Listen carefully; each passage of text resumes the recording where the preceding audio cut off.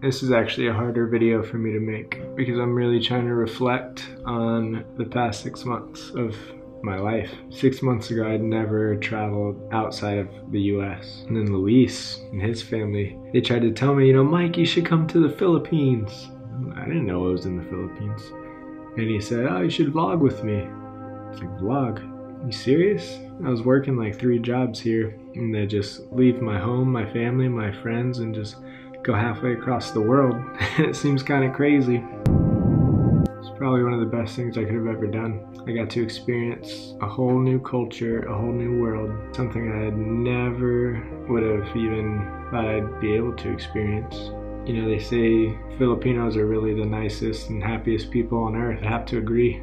The Filipino people just made my transition to the Philippines so easy. Very friendly, very welcoming. I can't say enough about Luis's family. I mean, they've done so much for me.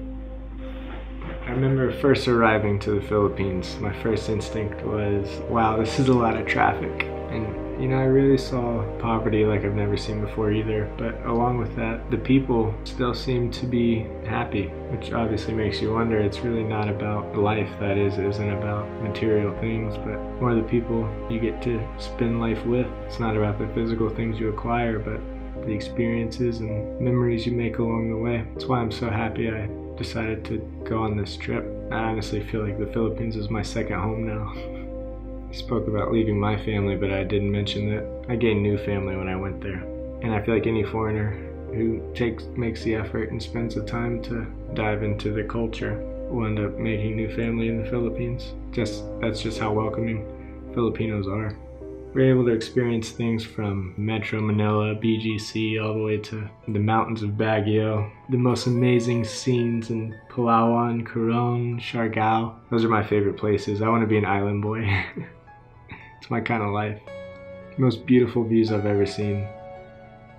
The Philippines has really been blessed with natural beauty. I will never forget those memories from island hopping in those beautiful islands. It's unbelievable. Rode a horse in Baguio. Never been on a horse before. Played basketball on an island with the locals. That was really cool. It's another thing I love about the Philippines is they share the love for basketball. I tried so many different foods. Some very exotic food stuff that we don't have in the US, or at least in Florida. I was a fan of a lot of them. I even made sisig. That's pig ears for those of you who don't know. Got to give out Jollibee and even try to unlimited rice challenge at Mang and Inasal.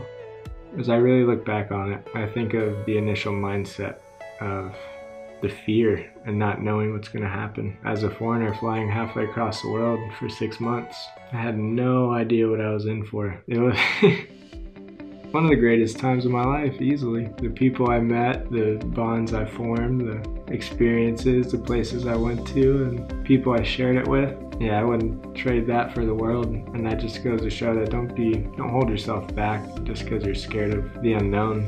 Just go out there and do it. Even if you're uncomfortable, change is good. I would absolutely love to come back and continue vlogging there as well. Let me know if you want me back.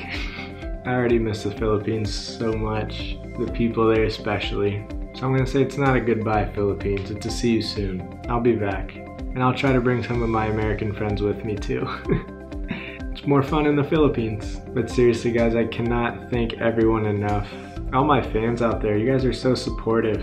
I would have never in my wildest dreams thought that in such a short amount of time, you guys would just welcome me with open arms. I'm so happy to meet you guys, so thankful to be able to give back a little bit. I'm still going to continue to vlog here in the States. I actually want to give daily vlogs a try. Would you guys be interested in that? 2 or 3 vlogs a week? Let me know. Maraming salamat. Thank you so much.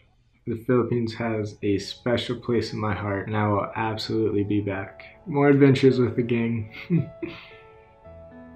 I just want to say thank you to all of Luis's family. I consider you guys my family now. You have no idea how much all of you mean to me. Thank you to the Lozanos, opening your home time after time. You guys are amazing. I love y'all so much. Tita Joey. Half of our adventures wouldn't have been the same without you. Jeff and Krista, you guys, the impact you've made on my life too already in such a small amount of time. Rowan, my Australian friend. I'll have to do a shoey next time, huh? Tadek, man, obviously, like I said, Lisa's family. Jay and Jeannie.